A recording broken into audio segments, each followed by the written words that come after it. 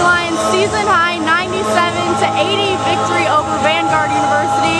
Marek, this was absolutely a huge game for you guys. You were out there without Rhett, without Todd, and you still dropped almost 100 points on this team. What was going on? We were playing them a week earlier, so we had a really good game plan, really good coaching staff that brought us up and stuff. But basically, we just came down, we made plays, we were confident. Other than that, we just came here ready to win.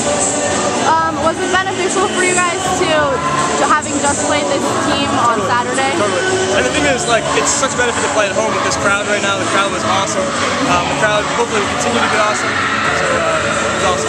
Yeah, I was going to ask you about the crowd. Last question, is it like that in Canada? Of course. If Carter Warnock makes a three, it's like that anywhere. All right, thank you.